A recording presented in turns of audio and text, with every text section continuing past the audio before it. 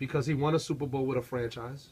Okay. They traded him. Well, he got to a Super Bowl with that franchise. Yeah. They traded the coach. He was big for Oakland also before No, he no, won huge. with No, he was Tampa. huge. But they traded him to Tampa. He ended up Yeah, I winning know, there, I know. right?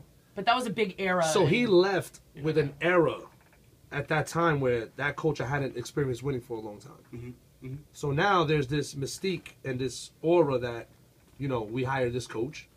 And he's going to pay the dividends. But what people don't understand is when you take a gap and you're gone for a long time, it's like stepping on cold water. Yeah.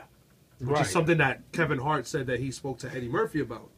When he was like, oh, man, I spoke to Eddie. I was like, yo, why don't you come and do comedy? He's like, if I get off the couch and I do that, it's like stepping on cold water.